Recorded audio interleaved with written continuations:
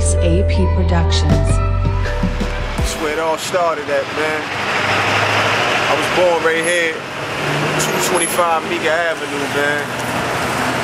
Crazy memories over here. I'm saying it was 9 of us in the house. My grandfather was a superintendent, so we was living here rent-free. And I'll never forget, man, Mr. Johnson was the landlord. My grandfather, got into an accident doing some work. Fell down the stairs or whatever, and he couldn't work. And I remember I came home from school with my mother. Come to the door, he was padlocked out, man. You know what I'm saying? All this right here was like the little area where we used to play, and the entrance to the building was down here. My grandfather fell down the stairs, man, and kicked us out, man. And we had to end up going up the street, a couple buildings downstairs with my mother's friend. And then once everything got situated, we ended up moving uphill to 100 and Terrace, man. But there was so many memories over here. And I remember I was in the county jail, and my mother sent me some pictures. And she was staying in Carmel Towers at the time. From the window, smoke everywhere, and the building burnt down, man. Heartbroken, man. All those memories like washed away with the building. But I can never forget this place, man. Raised here, born here. Great memories, man.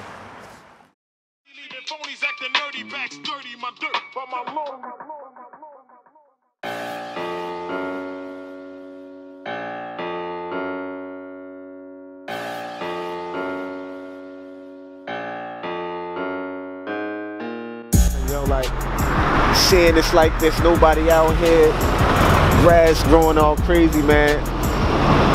Bugged me out, man, but I had great times here too, man. You know what I'm saying? My mother was strict, so, she ain't let me come outside like that. I went up the hill, played ball, but as far as chilling out here, my mother wasn't going for none of that. But all my homies was out here. This was like, I love this place, man.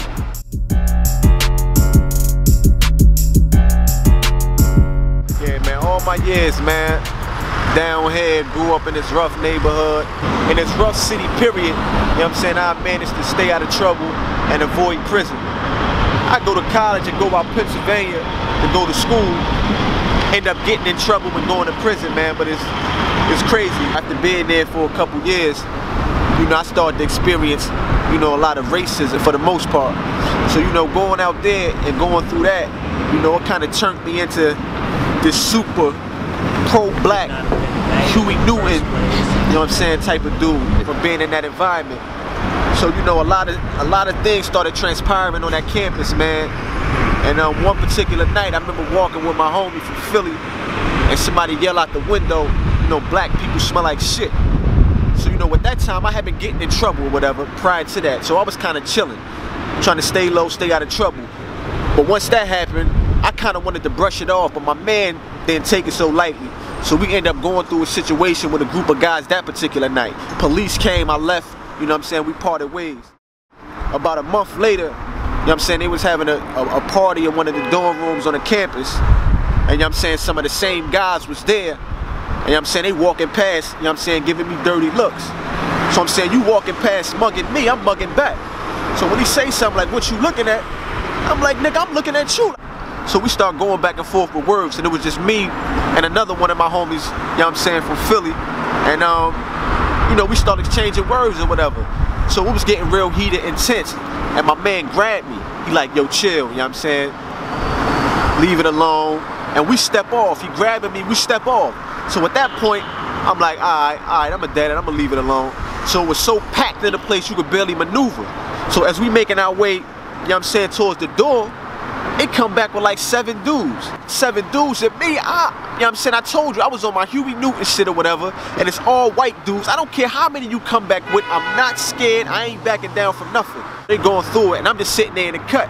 In my mind, I'm like, all right, as soon as one of these niggas trip, it's on. So they start throwing around the N-word. I'm gonna let them take it there, and then we gonna handle it accordingly. And one of them pushed me.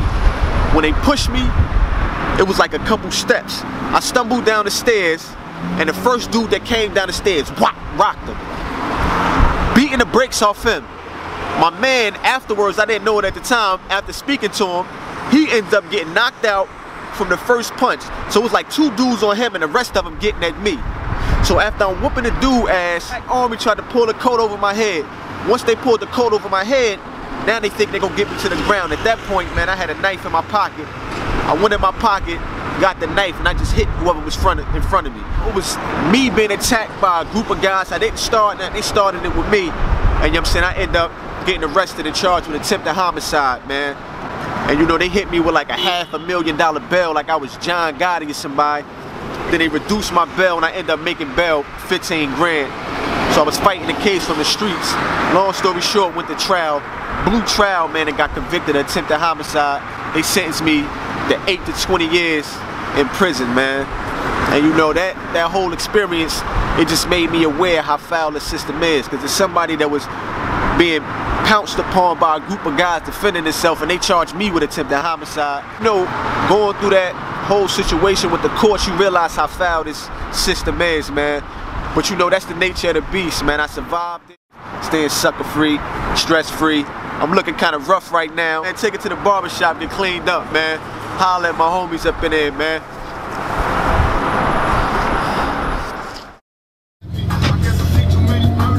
No doubt, man. Born and raised, man, Newark, my whole life, man. And it was crazy, man. When you, like, I mean, Newark, you know, it is what it is, man. It ain't the best place in the world, ain't the worst place in the world. But I tell you, when you can't be here, like I did 8 years in jail, not being able to be here, not being able to be around the people, man, you miss this place, man. I miss this place, and I swear, I promise you, yo, everywhere I went, I carried it on my back. Everybody knew, even if they ain't know about Newark, they did after they came across me, man. Brick City, man. That's how I was repping it, man. Everywhere. It wasn't me, man. It felt like everywhere I went, the way I moved reflected where I came from, yo. And that's how I moved. First time being locked, man. First time being locked, getting smacked with all that time, man. First time ever being arrested. Doing 8, could you imagine that? Like, you talking about you sitting in the county, this penitentiary work, murderers, rapists, man. I'm talking about cold killers, man. And it's me, 19, 20-year-old kid. Oh, we on Bergen, man. Bergen between what? Lehigh and Shepherd. I used to be up here too, man. My father ran the strip, yo. Bergen and Renner. It was BST back in the day. Before we had Bloods and Crips, we had block gangs and all that posse. So my father was BST, man, Bergen Street Terrorizers, but he pretty much had this whole strip on lock, man. So I grew up over here too. Everybody over here know me is Lil Ab, you know what I'm saying? My father, Big Ab or whatever. But this part of the upbringing too, man. Actually, my grandmother lived right on Bergen and Renner, man. So I was all through here too, man. Whole Weekway section, I was all through here, man. But we on Bergen, man, about to get this chopped up. Not my bed, you know, I keep the bed, but up under this hat looking real rough. I gotta get this cleaned up.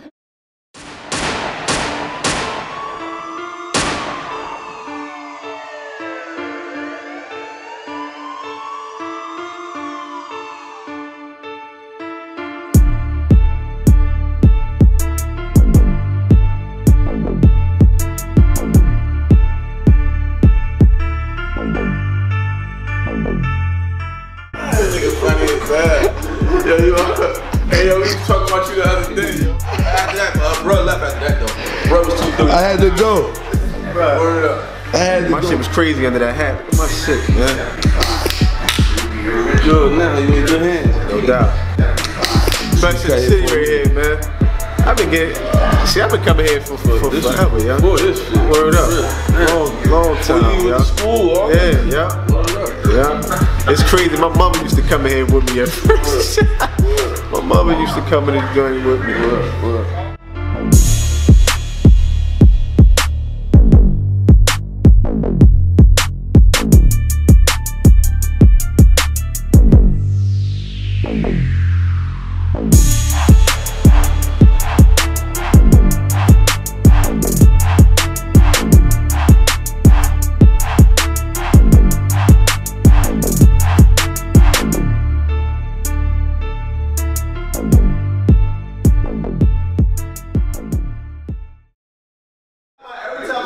What you say? It's always a pleasure, man. It's always a pleasure, man. It's day one dude right there, man. Been sticking with the kid since day one, since I started out. So it's always a pleasure, man.